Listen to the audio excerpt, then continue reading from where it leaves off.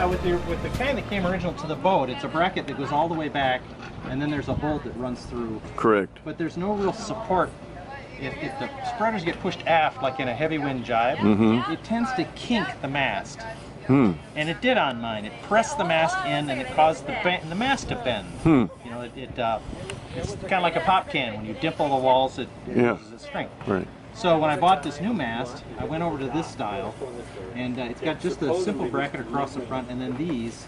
And these are attached further back, so there's more structural support from the luff groove. So the loads are better transferred into the mast without dimpling. Very interesting. Now, do you adjust those spreaders at all? You know, I haven't until I got this new sail. I bought a UK sail, and it seems to like them a little bit farther forward.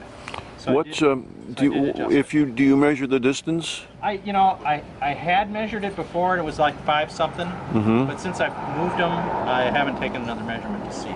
So It's further forward than 5, but you're not sure what. Yeah, I'm gonna guess. Let's say it started 4 something, 4.5 maybe. I'm not really sure.